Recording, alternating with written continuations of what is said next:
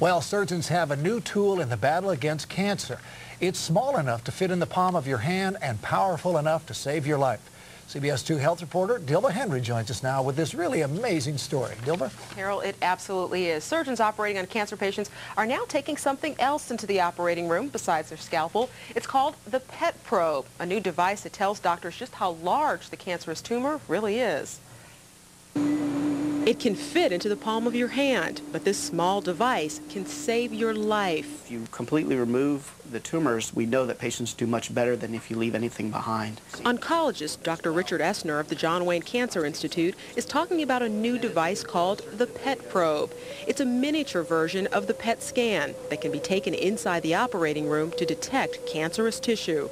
This technique uses a radioactive sugar that isolates the cancer from other tissues, so you're able to identify tumors compared to normal tissue. It's critical to have the PET probe in the operating room since one of the biggest problems surgeons face is getting all of the cancer.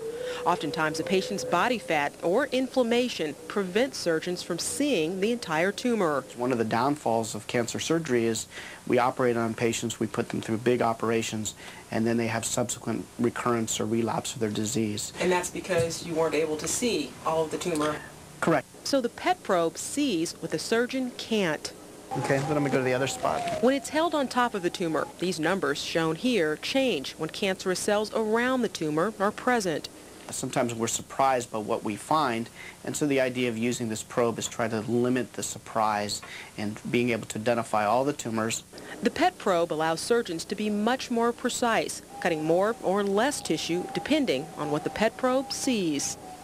It's amazing. The PET probe has just become available, and so far it's being used on people with melanoma, breast, colon, and pancreatic cancers, available in just a few hospitals. Harold and Ann, back to you. Okay.